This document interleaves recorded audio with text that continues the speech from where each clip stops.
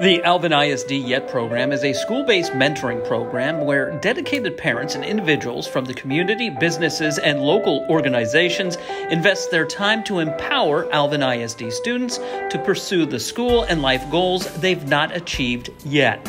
Every child can benefit from having a mentor. He helped me out a lot throughout these years. It's been good to know that he was always there for me.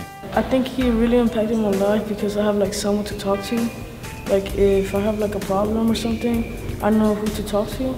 The organization got me a boy that really appreciates being mentored. Currently, there are 85 boys who have been nominated to be a mentee from parents or guardians. These students need a strong male role model to lean on. It's important because they have no one to talk to, and the problems they got, they're very minor, but they can become big problems. It's a small investment in time, but can pay huge dividends for the student and mentor. 30 minutes of your life it's nothing to be able to make a difference. So all it takes is signing up and showing up.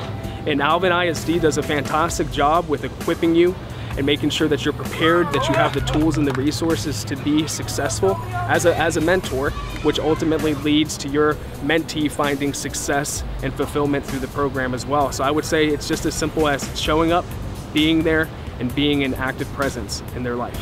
Chase Davis is now a high school student, but he started his mentorship in elementary school. If you just feel like you need someone to talk to, or if you're going through a stressful time, I definitely recommend the YET program. Like for me, it's really helped me out a lot, as some things weren't as fun to go through, and knowing someone was there has always helped me. It's not time consuming.